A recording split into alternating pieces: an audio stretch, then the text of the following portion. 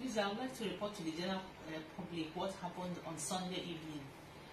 My daughter and her colleague, my daughter Chidemma Ajoko, who used to work at FAN, or who was working at FAN at that time before her death, was returning from work, Federal Airport Authority.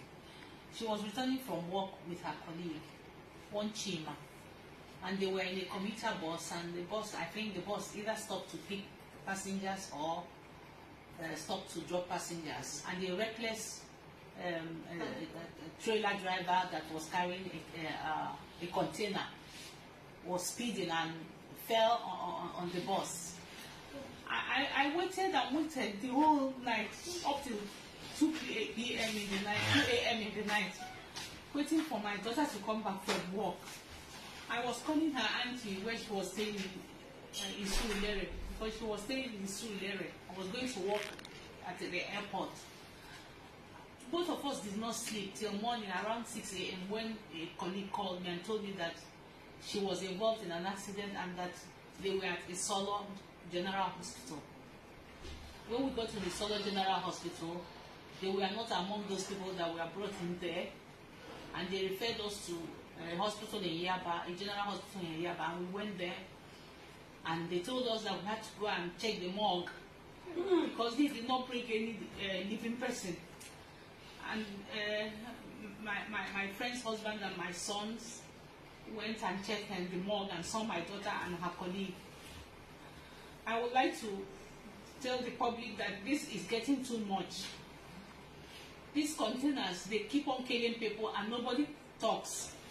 This my daughter was 27 years old, working in Federal Airport Authority. She went to Babcock University and she was planning to travel abroad to do her master's in the near future. And this is just how life has been snuffed out of her. This news was on Channel's television on Sunday evening. Of course, I couldn't watch it. These tankers and trailers were virtually off the road during the day, except they were allowed to ply in the night. But now, they are all everywhere, very reckless. I don't know what they drink while they drive. You know, they fall on cars.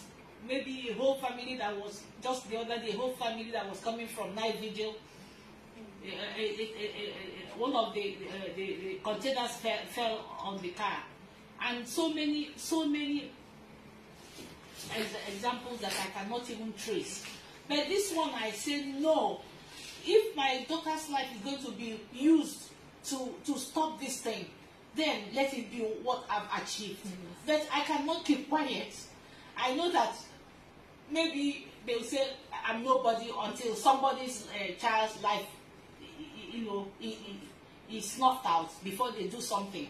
But I think everybody in this Lagos, whether you have a car, whether you enter a bus, whether you drive your own car, all of our lives are in danger. Because we encounter all these trailers with containers every day. And they are very reckless. Please, let something be done. I'm ready to, you know, grant more interviews.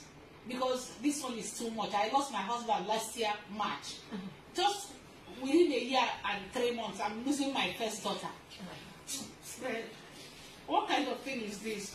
And they just show it on the news and that's it. Nobody talks. Nobody wants to do anything. I sent a cousin of mine to the police station, and the police said that they cannot trace the owner of the car. That the driver took the particulars and ran away with the conductor. But the trailer is there. The container is there. And they said that the owner called and said he was going to come and that they are going to arrest him if he comes. But that's all. After that, my cousin came back home. So I want the whole public to react to this video.